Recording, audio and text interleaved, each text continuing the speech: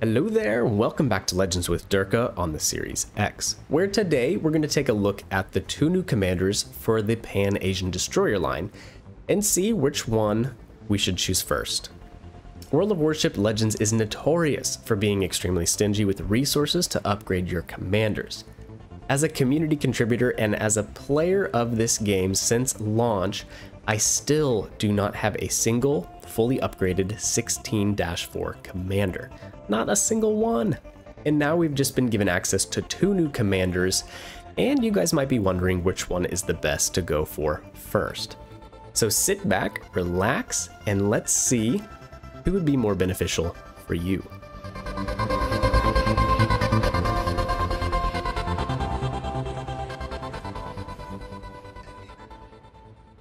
Alright, for starters, the game in the background is a crazy Kraken game, and hopefully it will reaffirm everything that I'm telling you about the commanders and how effective you can and will be. So, who do I have at the helm of the Fushun in this game? Well, none other than Zhenbing, and he could be classified as the more of the gunboat destroyer captain, whereas the other guy, Deng Shichang, is more of a torpedo-focused commander. Now, backing up Zhenbing on my boat is Bey for concealment and old Bey and Mordoff for the gun reload. If you do not have Vincent Mordoff, you could also consider using Deng Shichang, who is the Asian George Dewey, kind of the jack-of-all-trades guy. He can lower your gun reload as well. I also like Troops or Vian to increase the survivability of your destroyer or sims, because to me, after playing this game for a couple of years, when it comes to fighting other destroyers, the best thing I have found over the years is to do anything that gives you an advantage in a knife fight. Usually that's gun reload, health, survivability, and in this video we're going to be talking a lot about hunting and killing enemy destroyers. So if you haven't noticed, there are a lot of them right now on the open water. So most notably for this setup, we are using Observant Rage, Perceptive, and Knuckle Duster, which is new. Knuckle Duster makes your torpedoes more stealthy, and it increases their chance to knock enemy modules out, at the cost of a little less damage, 10%. And now this perk is something that I think we definitely should not sleep on, as the more that I see these Pan-Asian Destroyer torpedoes hit, the more I notice things like knocked engines and rudders, and it can be devastating for the enemy to be dead in the water for any amount of time. Battleships, they can't move or angle, they just sit there and get farmed. Enemy cruisers, again, they can't get out of the way of big battleship rounds. It can be devastating to knock someone's engine out. And if they damage con it, well, that opens up a lot of opportunities for your team. So it's evident that we can't upgrade both commanders at the same time. We're probably going to have to pick one for now, at least for now, you know, unless you just have promotion orders, commendations, insignias saved up, but I know I sure as heck do not. Keep in mind, you know, down the road, we could put resources into the other guy and do your torpedo-focused build just as well. So first things first, what are these destroyers and what are they good at? Now, from tier 5 on, they seem to be pretty good hybrid boats. That is, they could go both ways, torpedoes or guns, depending on your playstyle.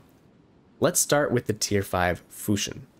This is a Nevny-class destroyer that was originally built for the Soviet Navy. That means it has those big, fantastic 130mm guns that pack a punch, and it is a very good high-speed destroyer. Also, it comes with 4 smokes. The tier 6 Gajamada, boy, I hope I'm pronouncing these right, is essentially a Jervis-class destroyer, and it's characterized by good high explosive shells, a great fire chance, and a much larger salvo than the Fushun of 10 torpedoes. It has the same smokes, but it's interesting to note at this tier, you can also trade the smokes out for a 15-second, 7.5-kilometer radar. At tier 7, we have the Shenyang, and it is a Benson-class destroyer with a super fast reload of around 3 seconds.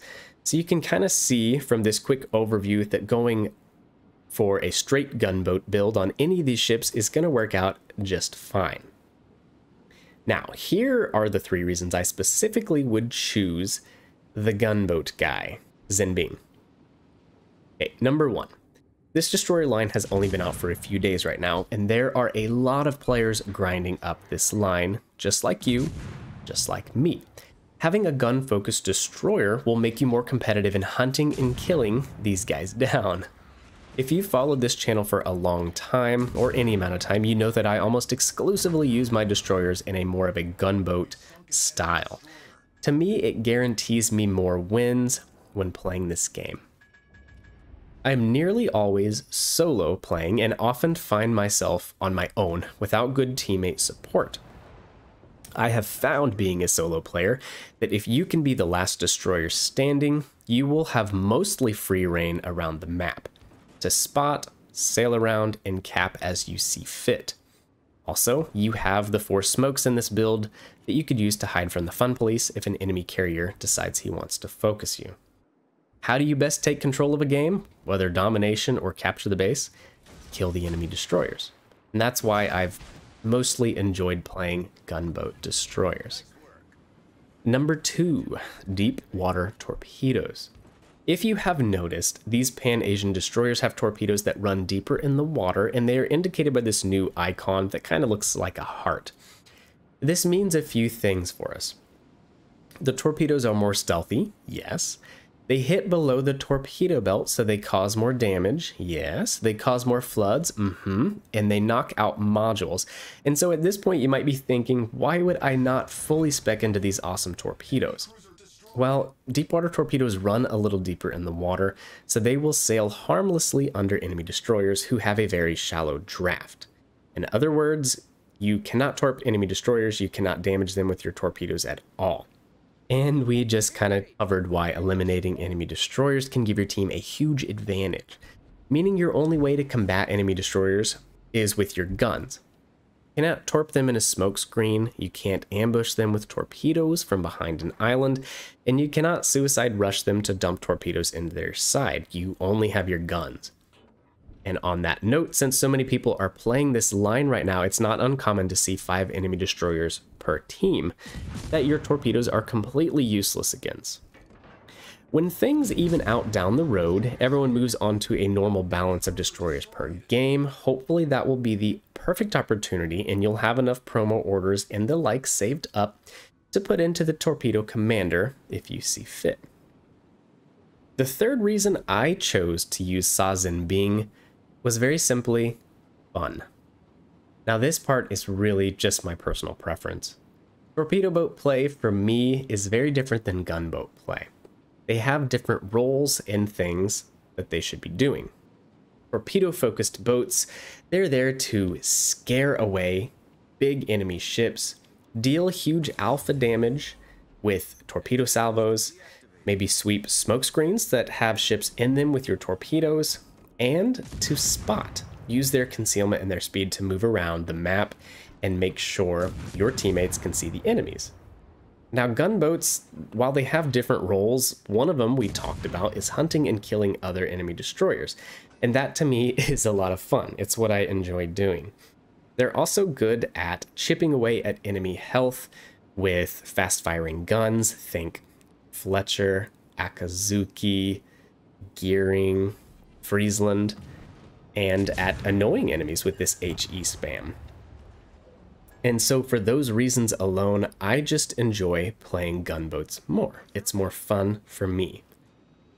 Luckily though, these boats being good hybrid ships, you'll have the option to do both. So the Fushun here is a pretty great boat, I have to say, and I have really been enjoying playing her. I am grinding these the old-fashioned way without buying them out with global XP because I really wanted to brush up on my destroyer play. And these deep water torpedoes had me pretty interested. Since we are in the Fushun and coming up to an epic finale to this game that is now 2v2, let's see how she stacks up to the other tier 5 destroyers.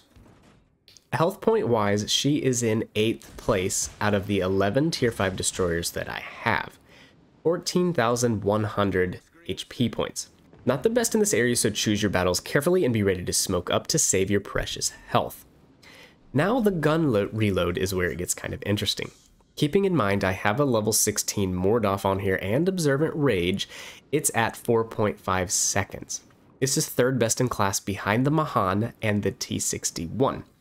HE shell damage is 1900, and that's a three-way tie for third place. It does edge out the Mahan, Icarus, and the Japanese destroyers in this area. 7% fire chance is low. It's low for the guns, and the AP is in the middle of the pack as well, damage-wise.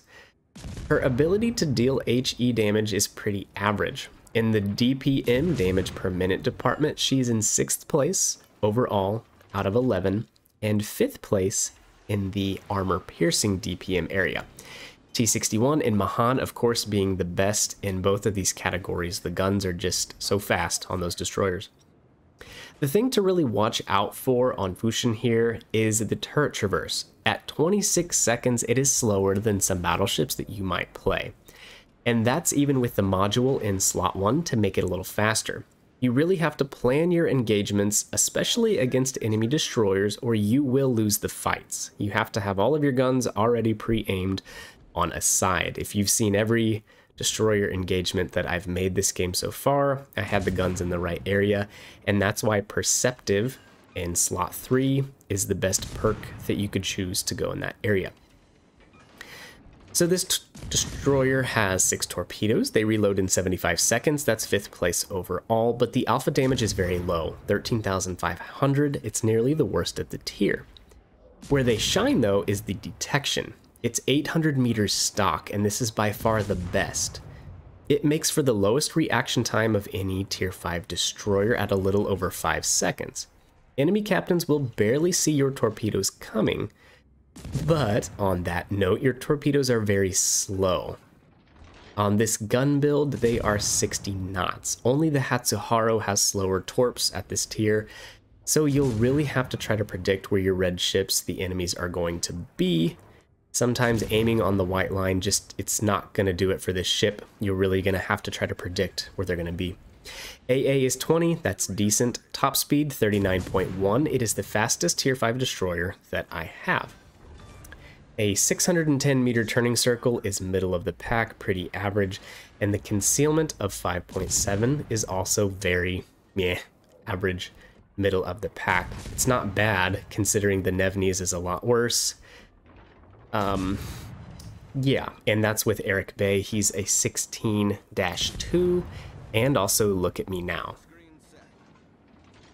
So at this game, it's the end. We've taken on most of the destroyers, and it's just 1v1, and this poor Colorado doesn't have much of a chance, I have to say.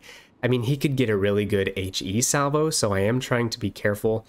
But since we've occupied the caps for most of the game, at the beginning I was very brave. I stuck around in the middle because I wanted the cap, and then I made sure that C was also in our possession. And with that points lead, being a destroyer, it means that if it came down to it, you could simply sail away.